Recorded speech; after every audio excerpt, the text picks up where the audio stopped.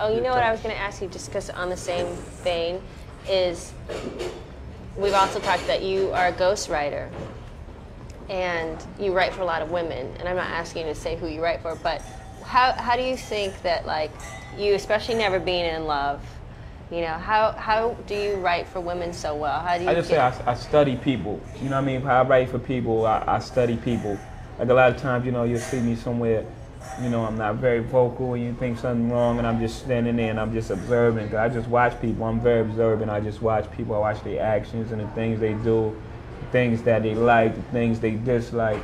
You know what I mean? So, and that's just me naturally. That's not me taking care of business. That's just what I do.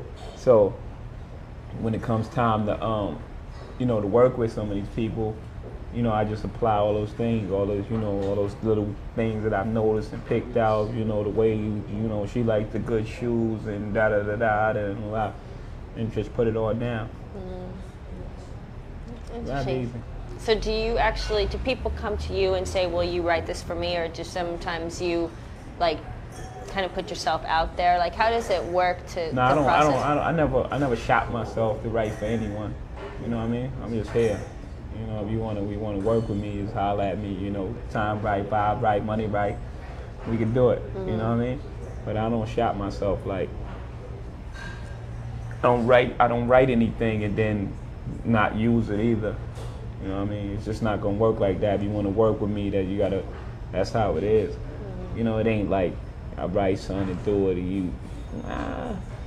Well, I take a you know, a suggestion here and a suggestion here, how to make, you know, how to move this and how to do this. But you know, when you hire somebody, you want them to do something for you. You know, you tell them to bring their thing into your situation. So they just gotta let me go. You know what I mean? I take a couple of suggestions here and there, but for the most part, I'm gonna just do it how I do it, and that's it.